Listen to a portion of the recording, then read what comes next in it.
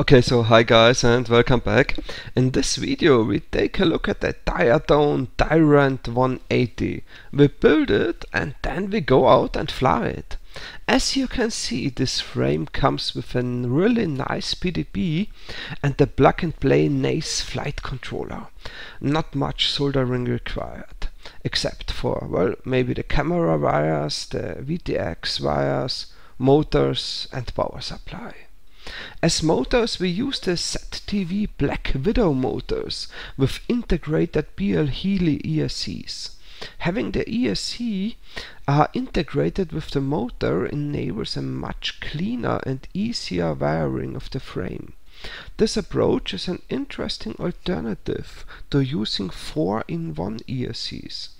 As always, all the links to all the used components are in the video description, so take a look below.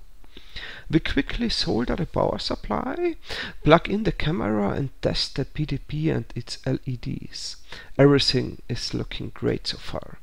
Then we mount the motors and the landing gear, which double acts as a motor protector. Pretty nice.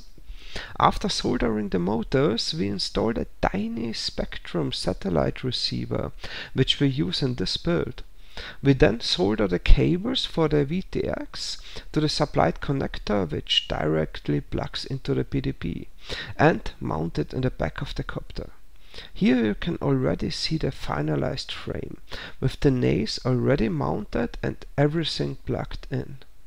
The copter comes at a weight of only 307 grams without the LiPo, which is very nice.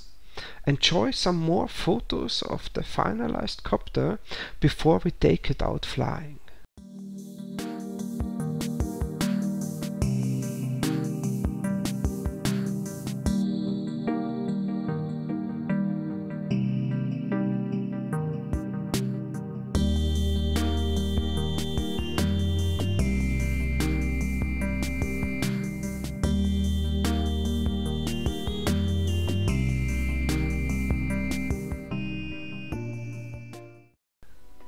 Now let's go for the maiden.